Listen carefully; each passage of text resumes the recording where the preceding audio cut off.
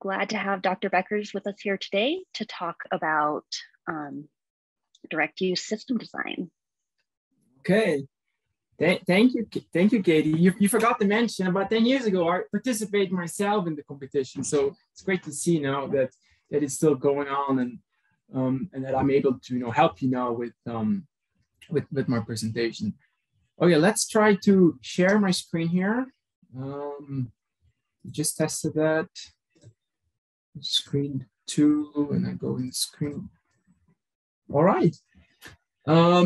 So good morning, or I guess good afternoon, everybody, depending on where you are in the country.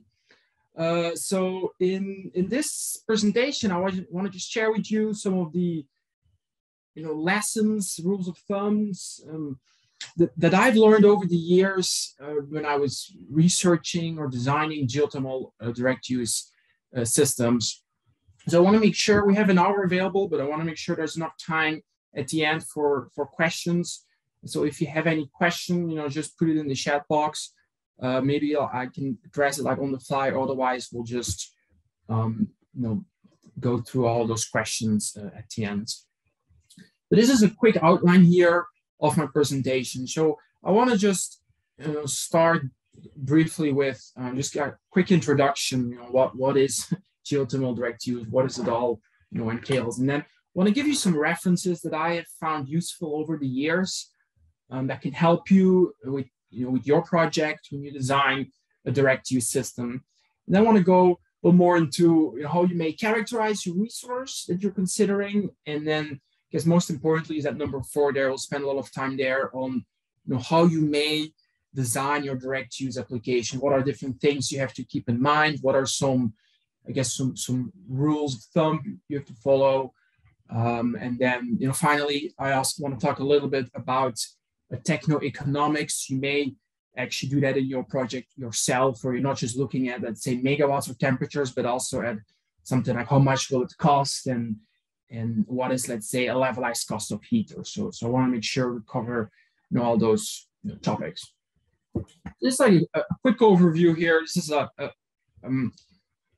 diagram that I took from the GeoVision report. So when we are talking about direct use, of course, we're talking about using the geothermal resource for an application that is not electricity generation. So we want to use the heat directly for any application that can use the heat. And there's different classifications there. I will not really talk in my presentation about the very shallow heat pump systems. And people consider that direct use as well. So I guess that's a little bit shown here on the left. I'll be talking more about the deeper systems, not necessarily the very deep direct use where you have to drill several kilometers, including some shallower wells that maybe are a few kilometers or tens of thousands of feet or so.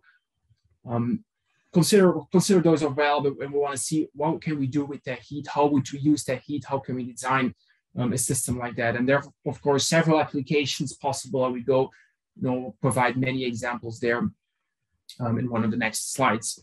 So I guess some initial things that are distinguished from electricity is it's very easy to transport electricity on the grid, but it's not very easy to transport hot water or steam over long distances. So that immediately forces you to kind of look locally. You have to see what is my local application and what's my local resource. So that's something to keep in mind. And I'll give some numbers there, cost numbers and heat losses. That's later in the presentation. I'll convince you that it's definitely a co-location problem that we're talking here about. The other thing that it's important to direct use that I'm sure you'll do in your application. You need to be sure that the temperatures match the application that you have. You need to make sure the megawatts, the kind of size of system can match what your application requires. So we'll definitely spend a lot of time there on those kind of topics. If there's some kind of a mismatch, it's not the end of the world. You can do things like hybridize your system, and that's very popular nowadays where, let's say, for example, you have a large heat pump system that can boost the temperature, or if you have storage tanks and those kind of things. So we'll talk about those as well. That may be important in your design. It definitely can, or typically can actually lower a little bit your overall levelized cost. So it's definitely valuable to look into that. And then, finally, I'll talk for sure about techno-economics, how these things come into play with the subsurface, the surface, things like discount rates, etc. So we'll talk about that at the end. So here are some references. I actually have 2 slides here on references that I've used over the years that I think maybe you're already using in your project. I just wanted to make sure you're aware of those. I provided some links on those. I think this presentation, I mean, it is recorded, but it also will be shared with you. And so you can just, click on the link and then you have the report. So this first one, I think it's a very, like a major, landmark report. It's already, several years old. I think it's from the 90s, but it came out of the GeoHeat Center, which was at Oregon Institute of Technology. They were really specialized on direct use, analysis, and they put out these reports and newsletters. And this was one of them, which has multiple chapters, and it really goes through all the details of direct use. And some of the things are a little bit outdated because it's already 30 years old. The cost numbers, of course, they have to be updated, etc. But some of the things that are mentioned there, but most of the things like rules of thumbs and so, they are still valid. And I use some of the figures in my presentation from that report.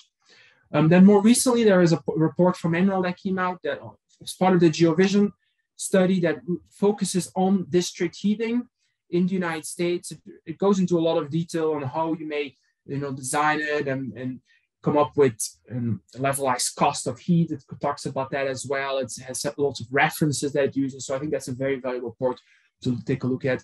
There are some other ones, studies that, more deep, localized studies, or like this one was specifically for New York State and Pennsylvania. It was a colleague of mine who looked into designing district heating systems in those areas, and he really documented all his methods. So I think this is a very valuable resource or reference to have as well. This last one here, it's a more recent publication that actually I was part of, where we use GeoFires.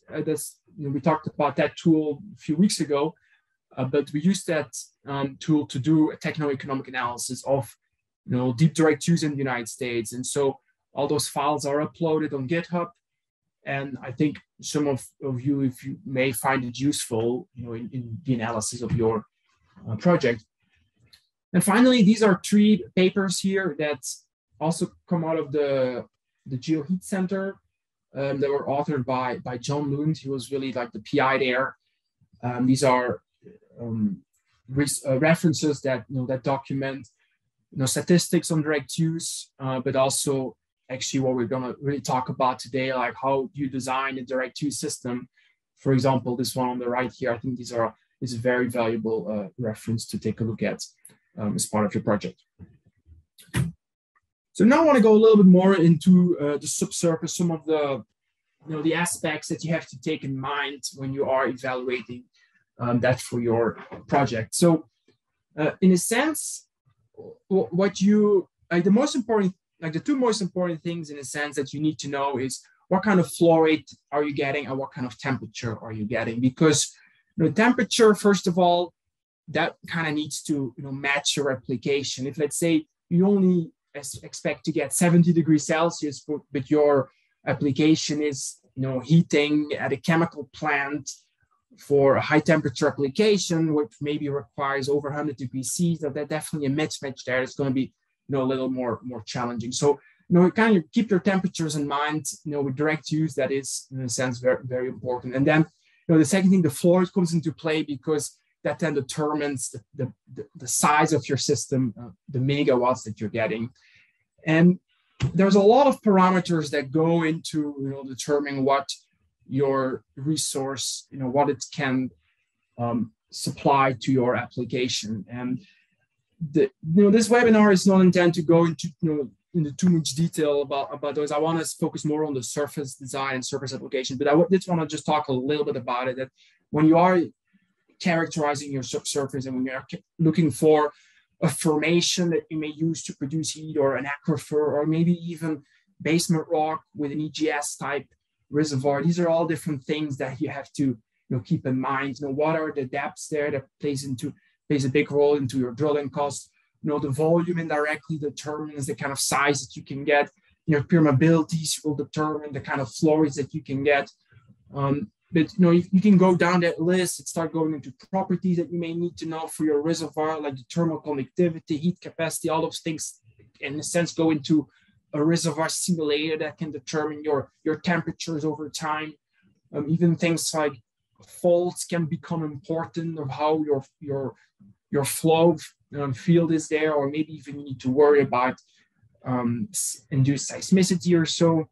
You can even go into more detail and start looking into chemistry of things that may determine if you have scaling issues. It may govern things like how cold you can draw down at the reservoir before you may run into issues with precipitation and such.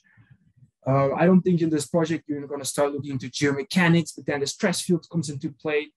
So there's a lot already there, that in a sense all plays into your subsurface characterization. And there's actually even more things like what your local laws are in terms of your permit, and maybe some rules there that you have to stay within. So the lease that you may get for the size, the acreage that you may be able to get. So when you look into the resource, you can try to keep these things in mind. I think the main thing you want to do is, what are my temperatures or what are my megawatts that I can get? But if you have information on some of these others, perfect. Probably you want to include it in your report and maybe comment on it. But I just don't want to go into too much more detail here, but just to keep in mind that there's a lot that goes into play, in a sense, into investigating the subsurface system. And I kind of just put it one slide here on how your approach may be when you try to get all the information that you try to get for your local resource. And you probably, in this project, you probably will just focus on these desktop studies, on the first few. But in an entire project, you typically will run through all of those when an actual direct use system gets developed, gets deployed. So I believe most of you are already aware of the Geothermal Prospector tool at Emerald. I think that's a very good resource to start. There's a lot of information there, not just on the subsurface, actually also on the surface, but has a lot of subsurface information in terms of bottom hole temperatures, in terms of there's resource maps available there. I actually took a little screenshot here, and then you can kind of zoom in into the location that you're at, and you can see other nearby wells that can provide me with some information. Are there, let's say, has a study been done on the temperature at depth? So there may be different slices. You can get a sense of how deep you need to go to get a certain, to reach a certain temperature. There's also rock, reservoir data in there in terms of permeabilities, and so there's a lot of information you can also already get from just looking at some of those studies that have been done in these tools that are out there. Typically, or at least in some regions, you may benefit a lot from existing wells that have been drilled in oil and gas, or even water wells, where a lot of that information is available publicly. Sometimes you may have to contact the state geology department or so, but there's a lot of information you can find online. There's well surveys, logging that has been done, like a lot of information that's out there that can guide you into understanding what your subsurface looks like, and kind of like it addresses many of these parameters that are listed there. Typically what would happen next is, and that's a little bit, I'm thinking about at Cornell, we are in a project developing a district heating system, and we're kind of went through all these phases, and recently we completed several of those where there's a lot of geologic studies that we may do, like looking at outcrops, try to get some cores or so. Also looking at, you can do a seismic survey. There's data like gravity data, aeromagnetic data. So this becomes a little bit more, let's say, costly and time consuming, but typically, these are kind of like the next phase in characterizing your subsurface. And I don't think, you'll be doing that as part of this project, although there is some publicly available information out there on some of these geophysical tools that may, help you in better understanding, your subsurface.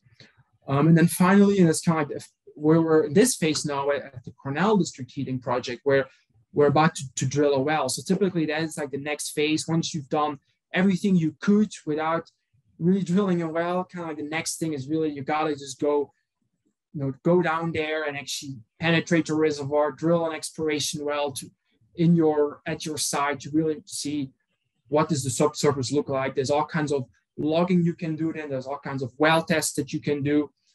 And that really will, in a sense, ground truth, like lower the risk in your project. And then you really understand how your subsurface looks like. And typically one well may not be enough. And they often would drill multiple wells. They sometimes will do temperature gradient wells. Some wells become observation wells. So there can be a whole campaign that people do to characterize your subsurface field and understand it. And so I just want to briefly give you some information there on how that may look, and maybe some of these top bullet points you may actually be able to do in your project. So now I want to shift gears and go to the surface, in a sense, to the different applications and to different things that are at play there. So I think as part of this project, some of you may be looking at district heating. That's kind of like a big, this picture on the left here that shows actually a heat exchanger there and a different piping, as part of a heating, buildings. But some of you may also consider other applications, and there are several applications out there. This, I think, was a very successful project in France where this is dozens of megawatt heat that was developed in an EGS type reservoir in Rittershoven, and this heat is supplied to a chemical refinery, like a chemical plant. So I think this was a very exciting project. But even there's even more simple applications like snow melting, and this is an example. I think it is in Oregon at Climate Fall. This picture is from. So actually, all these pictures I took from the NREL website. There's some. Like here, this I think is an interesting one. Is food processing. This is, I think, dehydration of food. But I'm sure everybody is aware of the hot spring type applications. Very common in Colorado. But then also things like fish farming, greenhouses. So there's different applications out there that can use can use low temperature heat. And it says all these applications have a certain temperature requirement. And these are diagrams here that have been developed. I think they often refer to it as a Lindahl diagram. This was one of the first ones in Iceland. He developed this kind of chart in a paper, but then the different versions have been made of this diagram. It just shows these applications, what temperature do they need?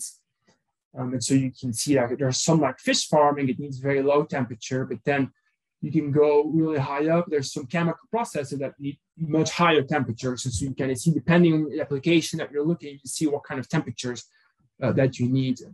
This is just, in a sense, the same diagram, but just, I guess, in color, and there may be some different applications on here.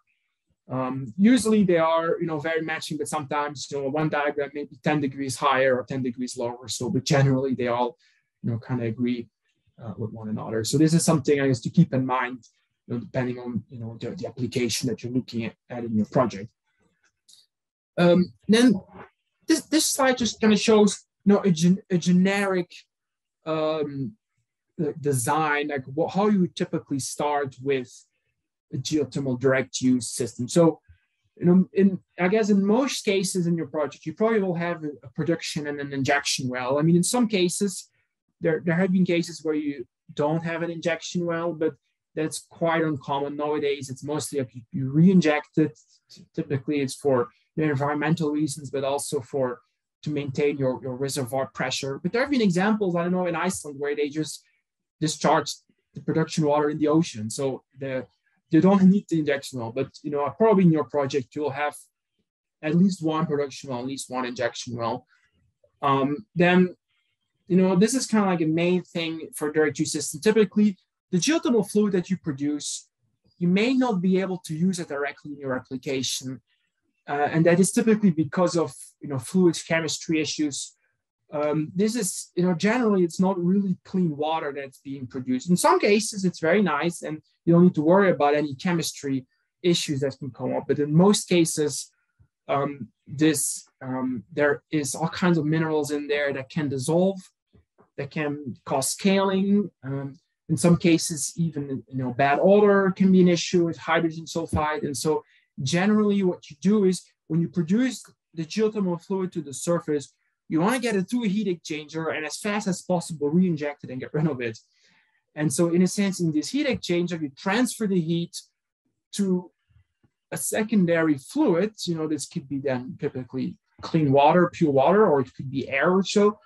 But then from there, you kind of use that into the rest of your application. And so so I guess in most of your designs, you probably will be looking at some kind of design like this, where you have at least some kind of heat exchanger at the surface that you need to account for the cost for that. You need to account for maybe some thermal losses or so in there. And so I'll have some slides on that. And then, with that heat, once that's transferred, it can go then to your application.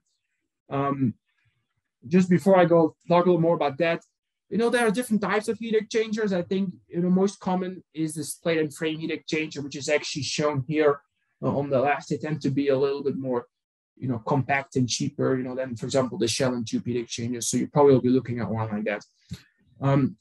But anyway, so this looks like very simple, but it's not always that simple. There's lots of designs out there where it can get quickly very complicated, where you may, have like things like storage tanks. You may have, multiple wells. It kind of distributes in different, areas. In this particular, it's a district heating system here. You may have peaking boilers in there.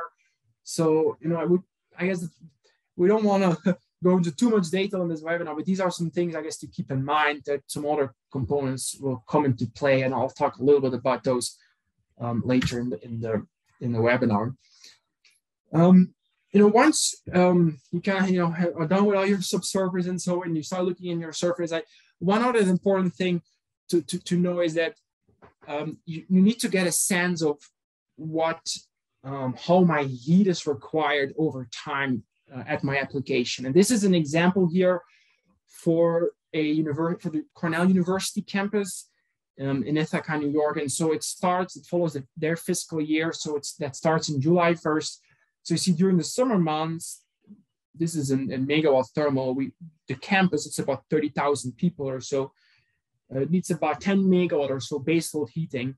This is, for example, for hot water. But you can see, once we go into the colder winter months, the heat demand really goes up, and you have this peaking, over 80 megawatt even, and then it starts going down again. And so this kind of profile, if you have kind of a district heating type application, it becomes important, because you need to know, when you develop your geothermal wells, how well can you use them? Can you use them to their fullest extent, or are there times where you have to shut down some wells because you don't need that much heat? So these are some things to keep in mind when you start sizing a system. When you try to match the demand that's actually being needed. And so we'll talk more about it later, but it is, I guess, one thing to note is that ideally you have an application that requires the constant amount of heat year round, because those are the easiest to size or to design for, because you just you pick the lowest number of wells that you need, and you can have them running constant, and then you get your heat. In this kind of situation, you don't want to size your system, your geothermal system, so it can provide 80 megawatt of heat, because it will only be running that for a few hours of the year when that peak heating demand is in play. And most of the year, most of the wells will be sitting idle. And so that's something to keep in mind. And that's where hybridization comes into play. And so we'll talk more about that later. But that's, if you may have to do something like this for application, or at least try to estimate it based on your local climate or so. And finally, I just want to give you with this one equation that when you have no temperatures, flow rate, you can get the heat demand. So this you may have to do, some kind of like calculations like this to get these kind of profiles, or to, when you have certain well daytime temperatures, you can extract the heat demand from there. Or when you know what heat demand you need and your temperatures, you can estimate the flow rate that you need, and that may determine then how many wells you need. So this kind of energy balance maybe you may have to do as part of your project. Something else to keep in mind when you are designing your system is that when you have heat exchangers, you typically you introduce some temperature drops that are at play there, because heat exchanger, it needs some kind of finite temperature difference for the heat to transfer from the high to the low temperature. And so this is just an example that comes out of one of the papers by Lund, which shows, it provides some rules of thumb. It shows here this kind of heat exchange is from air to air. Then you have here from water to air, and then here from water to water. And you can see, let's say if you want space heating, just heating a building or so, and you want that building to be at 20 degrees Celsius, and the rule of thumb could be that you need some kind of supply temperature air. Your heated air needs to be higher than 20, and the paper suggests it's about 15 degrees C above it, so that puts you at 35 degrees C. And then when you have some heat exchanger in there, and this is a water to air heat exchanger, that typically needs an extra 10 degrees C to get to that 35, so that puts you at 45. And then a water to water, they tend to have the lowest temperature difference. So in order to heat up water to 45 C, then you need to have your hot water going up, starting at 50 C. So you kind of see, if you want 20 C there, you need actually 50 degrees C over here. So this is something to keep in mind when you are designing your system, when you have heat exchangers at play. Typically, you can try to lower that temperature differential, but then that results in a larger heat exchanger, larger area, and those are more costly. So that's just something, it's, I guess, like a little bit of a trade-off, a little bit of a balance that you may have to do there. This just shows some examples. This would typically be then, I'd say, a water-to-water, like a plate and frame heat exchanger. And I have some correlations that I'll show you about how you may cost those out in your project. This is an example of like a water-to-air heat exchanger that you may be considering in your application. I just want to give you a little bit of information on how you may size your system. I think that's probably something you may want to do in your project if you have some kind of direct use application. You want to have some kind of heat exchanger, from let's say geothermal fluid to a pure water. What kind of size do you need? What will that cost? So these are some, I guess, simple equations that you can use that are typically being used. It's kind of just shown here. Typical sizing equation for a heat exchanger, where it just gives the relationship in a sense between what your heat supply is and what then your dA is, your area that you need. That's typically the one you're looking for. And then you have some kind of heat transfer coefficient that you can look in tables. But if you know water to water, there are rules of thumb there on what it could be, or typical values that you could pick for your project. If you have, let's say, water to air, that tends to be lower. I think higher up here, there may be some, going to a gas here, there's already from a fluid to a gas, you see what kind of an order of magnitude lower for the heat transfer coefficient there. And then finally, this delta T, that is like actually a log mean temperature difference, but that's kind of like it's, related to this temperature difference that you have. And so that could typically be 5 to 10 degrees C or so. In a sense, with this kind of equation, you can get your area. And once you know the area, that is pretty much the parameter that determines the cost for your heat exchanger, and that goes into your economics when you do the technical economics of your project. And there are lots of references out there when you're trying to cost out your application. And so I just want to give you a reference here. I think this is a very valuable by Peters. They have, it's like a whole handbook with lots of, it goes into chemical plant design in a sense, but has lots of equations for different components, different equipment that a surface plant, like pumps and heat exchangers. And I just show here one for a plate and frame heat exchanger, where it shows the cost as a function of the heat transfer area. So it pretty much scales with that. And just want to point out that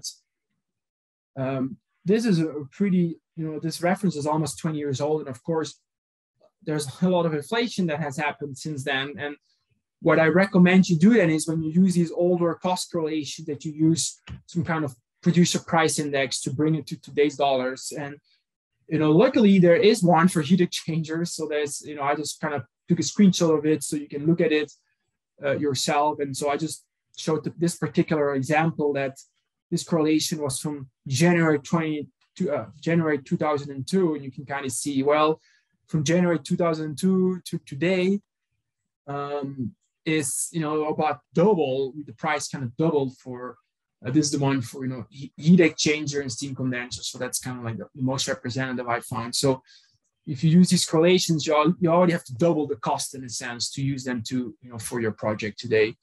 So I just want to give that information to you. So this could be useful when you are costing out your project.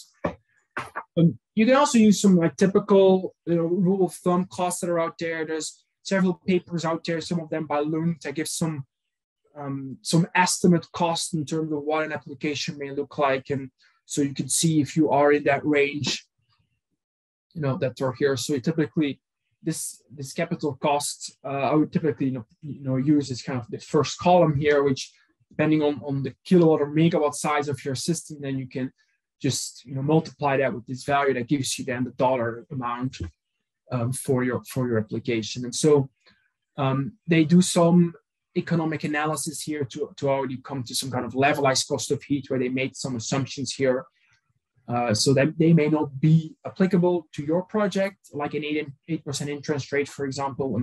But I think definitely this first column here, that could be like a guideline numbers for the kind of cost that you're looking at. Then I want to go a little more into some of these other things that I talked about, some of these aspects that come into play, with co-location, and this actually shows here why it is important that you don't, transport over long distances your heat, because you have to, take into account the cost then for these pipelines. This is an example here. I think it was in Iceland, where they are transporting the heat, I think maybe from the National Renewable plant, one of the nearby plants around Reykjavik, to Reykjavik or so. They go sort of several kilometers there, but that may be like a little bit of an upper limit there. Often we won't even go that far, because costs, they can, you may quickly have to account $1 million per kilometer. So especially when you have to bury them in when they're underground, these pipes, and you have to account for heat losses, but you also have to, you may need permits. You have to, right of way can be an issue. So there may be all kinds of delays in your project, and all things to keep in mind.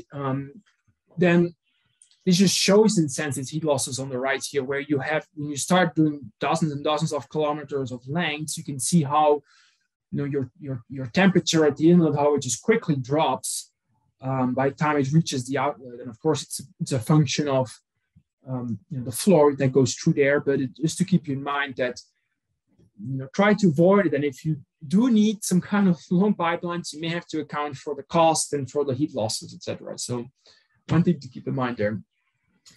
Then another thing is that typically is very valuable for your project is if you could do some kind of cascading that may be very beneficial. So in a sense, what you want to do is when you produce the heat to the surface, you want to just try to get as much heat out of it as possible before you re-inject it into the surface. And one typical example is a cogeneration plant. This is an example here in Iceland here, the Blue Lagoon, where so they have a power plant, but then they still have, after you make electricity, and that sometimes is only 10 to 20% of the conversion efficiency that we're talking about, there's still a lot of heat in your geothermal fluid that you can use for other applications. And in this example, they have it for hot springs or hot pools. They have it for actually balneology. They use it as well. I think they even extract some minerals out of it. So if the more you can do with your fluid, in sense, the better your economics will be. And this just shows kind of like the generic idea of cascading, where you start with high temperature fluid. Maybe you make electricity with it, and if it's a little lower, maybe you don't make electricity, but you have some kind of application that uses high temperature heat. But then typically after you leave that application, there's still some heat in there that you can use, for example, for greenhouses, maybe even for phase farming or so. So if you can do some kind of design that uses as much heat as possible, it will benefit your bottom line. It will result into like a lower overall levelized cost of heat. Other strategies there is hybridizing your system, and this is actually very common, I would say, that being looked at now and for district heating systems, where this is an example shown on the left here in the Paris Basin, and on the right, this is the one that's being implemented at the Cornell University campus. And you see both of these systems have several additional components. And the main one, for example, that you should consider in your project is that you may want to have a heat pump in there, like a large central heat pump, because it allows for boosting the temperature to your application. It provides some flexibility in your operation. Let's say you have a production temperature in your resource that is just a few degrees too low for what your application needs, then you can consider a heat pump. These tend to be very efficient, have very high coefficient of performance, so you just need to raise the temperatures by a few degrees, and then you can reach your temperature that you need. The other way of looking at it is it provides some liability in your project. If, let's say, you have some kind of decline in production temperature over time, it's less of an issue if you have a heat pump that can kind of offset any decline that is occurring. So that's something to keep in mind there. There are some other components. I'll talk a little bit about that, such as like a hot water storage tank that may be useful to kind of deal with some of those peaks that you have maybe on an hourly basis or so. I'll have a slide on that later that you may have to consider in your application. And so this is a little bit of a simplified diagram. This is another diagram actually for the same system, which shows, it can go into quite some detail. I'm not sure if you want to go into that much detail for your project, where you really are sizing it for example, you have higher buildings that need higher temperatures, you have buildings that need lower temperatures. You have central heat pumps, but even at another location, you have some other heat pumps. You may have some integration with, heat from an existing plant, from an existing cogen plant. So it can get very detailed quickly. But I think the one thing you may want to keep in mind is definitely these kind of centralized heat pumps that can be useful, in your project. The way it looked at, this is an example. We're talking then about the multi-megawatt heat pump systems, and there are cost correlations out there. This would be the rule of thumb, $500 per kilowatt or so, or maybe even a little more. But they can definitely make them in multi-megawatt systems, and they can be valuable, in your project. And coefficient of performance, they can be calculated as well, depending on the temperatures that you're dealing with, the required temperature and the supply temperature for geothermal fluids. You could calculate them yourself, and typically the data sheets from the manufacturer have the information to kind of see what kind of coefficient of performance you have. So I talked about this a little bit earlier. So this, in a sense, comes into play where we try to hybridize the system with, let's say, like a hot water storage tank or a peak boiler. If you have this kind of demand where you have a lot of heat demand in winter, but not a lot in summer, what you could try to consider is maybe you can find another demand for heat in the summer, such as using absorption chillers for cooling. Or otherwise, you can try in the winter, find a secondary heat source to provide this kind of large heat demand, because you don't want to just add geothermal wells to get to this 80 megawatt in this particular case, because most of the time they'll just sitting idle, and then they'll have a very large capital cost, but they're just using the geothermal system to its fullest extent, and that tends to hurt your economics. So that's where hot water tanks, for example, come into play, where you can kind of always have some kind of thermal energy stored there locally, that if you suddenly have a peak in heat demand, you can just provide it from that storage instead of from your geothermal system. And that's also where, let's say, an auxiliary boiler or so comes into play. That tends to help your overall project economics if you can kind of like hybridize a system like that. And these are just some examples of what a hot water storage tank could look like. Maybe they typically look like this, but this is kind of like a nice example in Reykjavik where there's a whole museum built around it. But this, in a sense, are these kind of hot water storage tanks, provides hot water for the city. And there are cost correlations out there. You can look into that reference by Peters that I gave, that kind of just show you, give you an indication of what the cost may be depending on the size of your system, of your tank. I just want to talk a little bit now about just one slide about absorption chiller. Is that that is being done where you can use geothermal fluid for actually cooling, for a cooling application. It could be residential cooling, or it could be data center cooling or so, depending on your application. It may provide, there could be applications where that's the main application for your geothermal heat, just year-round cooling. But it could also be where in the summer, you use the geothermal heat for cooling. In the winter, you use the geothermal heat directly for heating. So these are different approaches you could take and different configurations you could look at. But if we are considering an absorption chiller, I just provided you with some information here, such as some cost numbers. You see down here, this is for different sizes of systems. It shows typically it's expressed as like $1 per ton. That's like your capital cost. And you just keep in mind a ton, I provided that conversion here is about 3.5 kilowatt of cooling.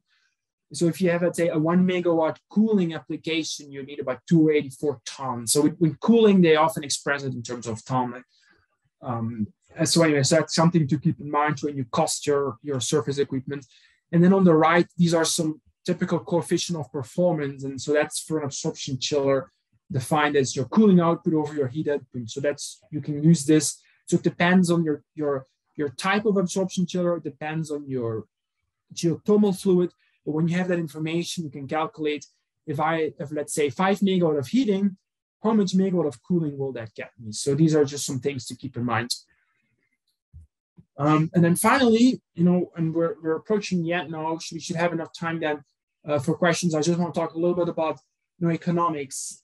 So when you are looking at your project, you probably will typically start with, like you're getting to understand your subsurface, see your temperatures and your megawatts, and then try to match that to your application design, cost out your, or the first design, select the components that are needed, and then try to estimate the cost of an entire system. And so you'll have to probably both do it for, your subsurface as well as your surface. And we talked a little bit about it in the presentation last time on geofires. And so that's a potential tool you could use. You can also just try to implement it yourself. You can use SAM to some extent. There are cost correlations in SAM as well, which is in a sense like GADM, but it's kind of converted into SAM now. You can download it from the annual website. And so we typically, your drilling costs are a major component. So it's definitely something to look at. If you need to drill several kilometers deep and you may need multiple wells, so that will become costly quickly. So there are cost correlations out there for that. You may even be able to use existing wells or convert abandoned wells or oil and gas wells or so. So then, of course, you wouldn't need the cost for an entire well field, but maybe there are some costs there for retrofitting or so that you have to keep in mind. And then, I'll provide some cost correlations for the surface equipment, things like heat exchangers, heat pumps, absorption chillers, pipeline length. And so that's something to keep in mind. There's some information out there on O&M costs that you may want to consider. Often they would say like it's a few percent of your capital cost is your O&M cost. That's some examples also shown here in this paper by Lund on what an O&M cost could be. And then when you have all the information and the heat that's being provided, you could try looking into things like a net present value or a levelized cost of heat. For those kind of metrics, you would have to assume some kind of discount rate. What would happen, typically you'd apply some kind of cash flow model. You have to discount, future costs, future expenses to today's dollars.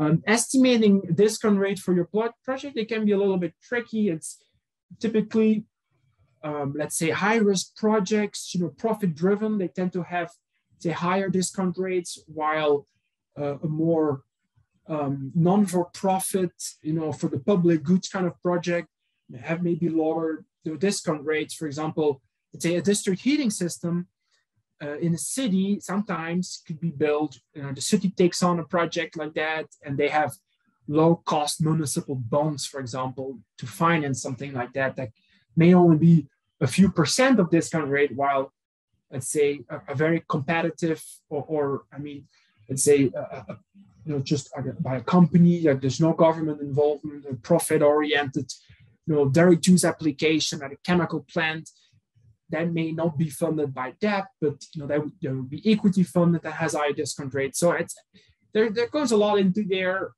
So you may have to carefully consider what kind of discount rates, because it has a big impact on your overall NPV and levelized cost of heat. And some of the references I provided earlier, they give some examples of what you may pick there. So that's something to look at. Then finally, when you have a lot of information, you could try to put it together in a tool and calculate a levelized cost of heat. For example, with geofires, that's what we did in that one study.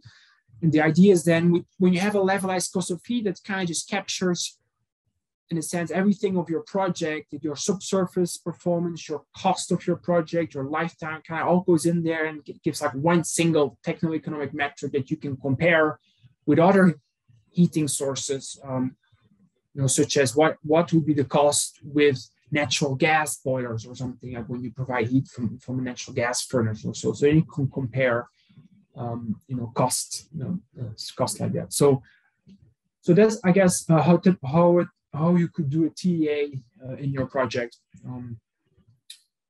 Then I just wanted to give you finally some takeaway messages in the sense of summarizing what I've told you. These are some rules of thumbs that I think you'll have to, if you try to take that into account in your projects. I guess, first of all, with your direct use application, you're definitely looking at co-location. And so you just have to see what's your local demand, what are your local applications that you can use. Then in general, good design rule of thumb is try to maximize your utilization factor. That means when you have your wells drilled, you want to just have them operating all the time, in a sense, because that's how you get, in a sense, most of your return on your investment. And so that means try to find heat demands for the summer months, try to maybe consider absorption chillers, try to consider multiple applications for your heat, etc. So that's what comes into play there. Then you may have to hybridize your system. Definitely heat pumps are very popular there, or maybe some kind of auxiliary boiler or storage tanks or so that probably will come into play in your system, especially for like larger district heating systems or so. That's something to take in mind. Then, instead of, or besides just trying to use your wells all the time, you also try to extract as much heat out of the geothermal fluid as possible, and try to make a clever design definitely can help with that. In a sense, the more delta T you get from production to injection temperature, the more heat you extract, and the more you can lower your levelized cost of heat. And this comes into play with cascading, for example, or really try to match your production temperature to your surface application. That can really result in to get, I guess, much heat out of it as possible. And finally, some of the projects that you are considering, like for example, the district heating sitting in a town may fall under that, could result from some kind of attractive financing, and that actually will help also with your project bottom line. It plays into that discount rate. It will help lower your overall levelized cost of heat. So that's, you probably want to take some time looking into that. And with this, I'm happy to take any questions now that you may have. I think we still have several minutes, I think about 10 minutes or so, or 8 minutes. So if there are any questions, put them in the chat box, or otherwise I provide my email address there. If you want to, send me an email. And I do see there is indeed, Katie mentioned in the chat box, there is another webinar coming up on February 1st. And so that's by a colleague of mine at Energy. If you want to learn more about regulations and permitting, the link is provided there to sign up.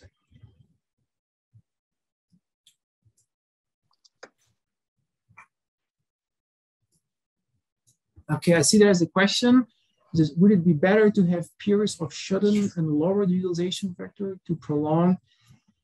Well, that is a little bit of a trade-off. If you have, let's say, a system where after a few years you start seeing already your reservoir simulations predict a significant drawdown, then yeah, probably yes. You just want to make sure you can at least provide the temperatures your application needs over its design lifetime, and typically that would be 20 or 30 years. Typically, if let's say you do a simulation and after say 20 or let's say 25 years or so, you have negligible drawdown, I think that would then typically mean you're kind of underutilizing your reservoir. You could extract more heat out of it. So that tends to be the way to do it.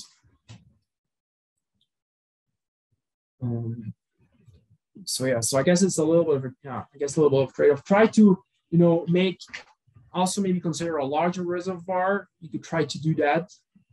Typically, multiple wells you drill at a site tend to become cheaper because you already know the subsurface. The second well pair you drill is cheaper than the first well pair typically.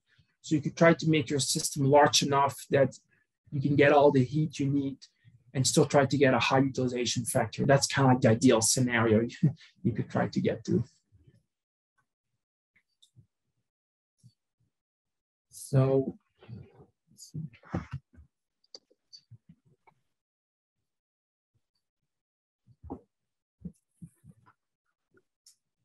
So there's a question about the equipment sizing. Is it better to fully size the equipment? Yeah, it tends to be, there's a lot of economies of scale happening with heat exchangers actually. I just want to point that out in this graph that I provided. This is like a log scale here. And if you can go to a larger heat exchanger, it quickly goes up here.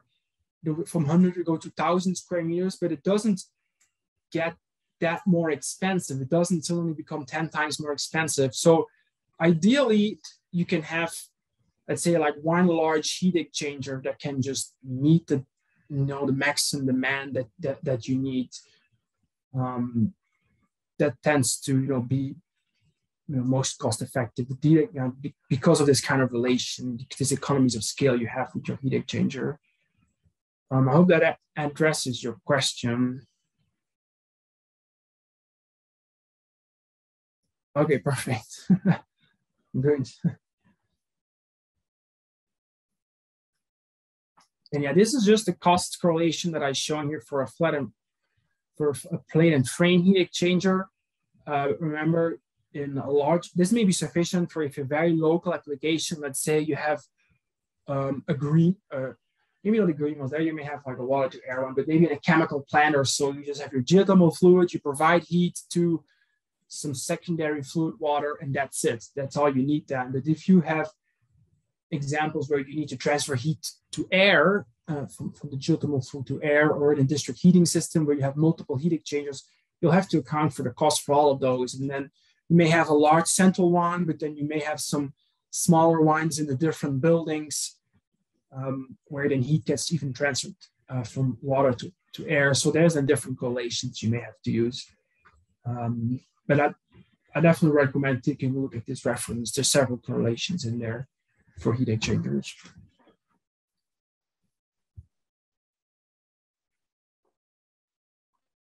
Wonderful. So, thank you so much, Koenraad. We probably do have time for one more question. If anyone has anything they'd like to put in the chat. While we are waiting to see if any additional questions come in, I did just want to remind everyone, we do have the module progress submission deadline coming up on February 17th. That is a required progress submission. So if you are planning on submitting a final submission in April, you do need to get that February 17th one in as well. We are also asking teams to think about including a contingency plan for their stakeholder engagement events in the event that COVID prevents us from having in-person events through the summer as well. So please keep those in mind. As Koenraad said, I did drop the link to our next webinar, which is on February 1st on environmental regulations and permitting. And then we will have one additional webinar on using the GeoReport Seat tool, which will be on February 10th. And we can, I'll drop that link in the chat as well. And Koenraad, it looks like we just got a question come in. Okay, so let's see. A lot of oil producers are not increasing their flow. What are your concerns if the shutting goes longer than the design can handle? Well, because I'm not a, not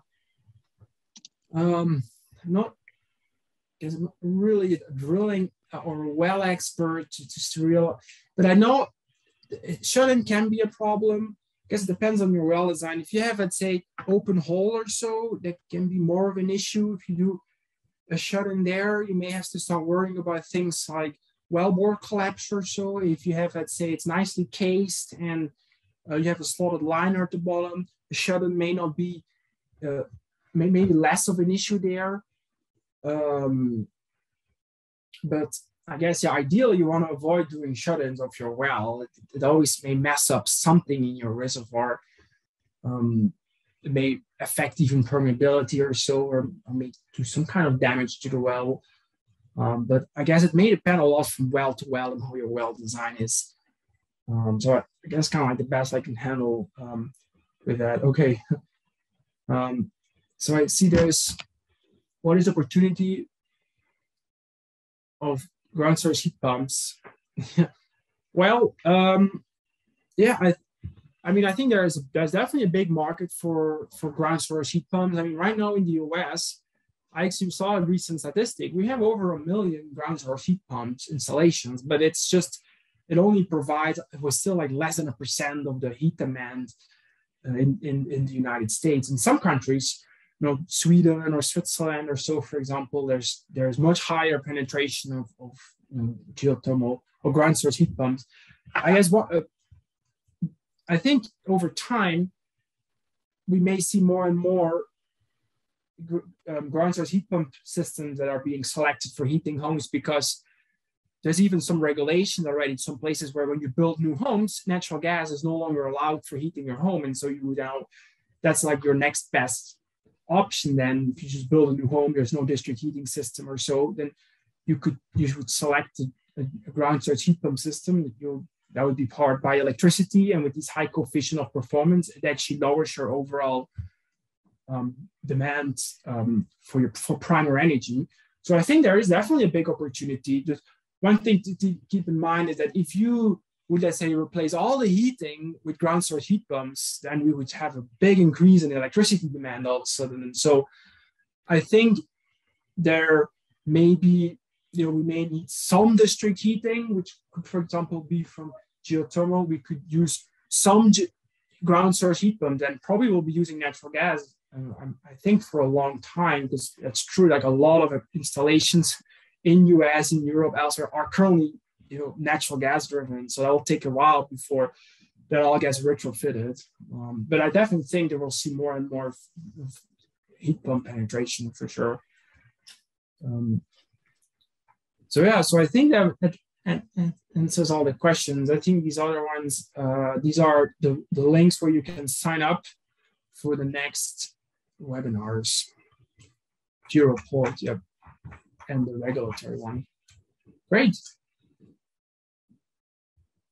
Well, thank you so much, Dr. Beckers. We really appreciate you taking the time to chat with us today. Again, if anyone has questions, please feel free to reach out to Dr. Beckers, or you can email the General Geothermal Collegiate Competition email address, which can be found on the HeroX site. So yeah, have a wonderful afternoon, everyone, and enjoy your weekend. Yeah, thank you all.